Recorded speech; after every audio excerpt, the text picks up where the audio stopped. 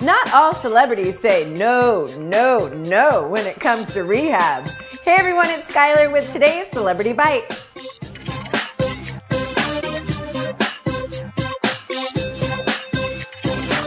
After 3 weeks of undergoing treatment for an alcohol problem, singer Bobby Brown has checked himself out of rehab.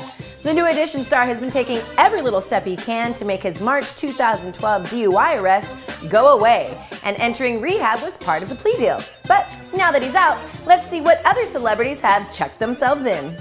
Corey Monteith didn't exactly sing and dance his way through high school. In fact, the Glee star confessed to skipping school to get drunk and smoke pot at age 13. By 16, he said he had a full-on problem, and at 19 years old, he was in rehab. Rom-com star Gerard Butler was on the hunt for help in 2012 to treat his substance abuse issues, and did so at the Betty Ford Center in California, while it was an addiction to painkillers that landed Grey's Anatomy star Eric Dane in an LA rehab clinic in 2011. David Duchovny proved he had a lot more in common with his Californication character than we thought when he entered a rehab facility for sex addiction in 2008. Actress Eva Mendes caught a lot of us off guard when word spread she entered Utah's Cirque Lodge to help conquer her substance abuse.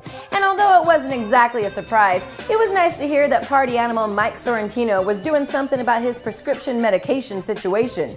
He too sought help at Cirque Lodge, and it looks like the party is finally over.